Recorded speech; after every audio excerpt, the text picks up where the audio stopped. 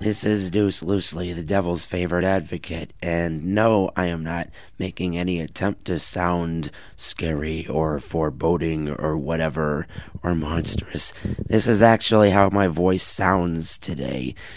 For the past week, I'd say for the past few days anyway, my throat has been doing weird things, this not being the least of them, so I'm going to keep this really short. I did manage to more or less watch Raw. I did pay attention to the parts that bore paying attention to. The parts that didn't merit paying attention to added up to about 2 hours and 11 minutes. There were a whole 62 minutes of action in those 3 hours and 13 minutes this week. However, one or two interesting things came out of it. It is apparent that Bray Wyatt is calling out The Undertaker. We don't need a translator to figure out what he's getting at with this last promo.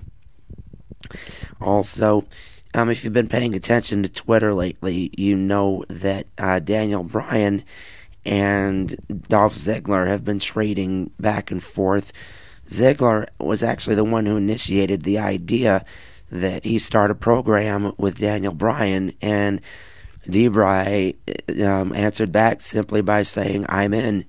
So you can expect the program from those two in the near to intermediate future. Most certainly, you'll probably see them do a match at WrestleMania, but as you can probably guess, that's going to take Daniel Bryan out of the title picture.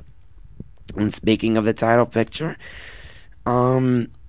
it's kind of confusing just a little bit. I mean, yeah, everybody's going around going, yeah, it's going to be Roman Reigns versus Brock Lesnar, but it's still, there's still an X factor or two out there that just might possibly change that. It's not all black and white or cut and dried as it might seem, and I will concede that much. So anyway, TNA Lockdown is tonight, as I am recording on Friday evening, February 6th.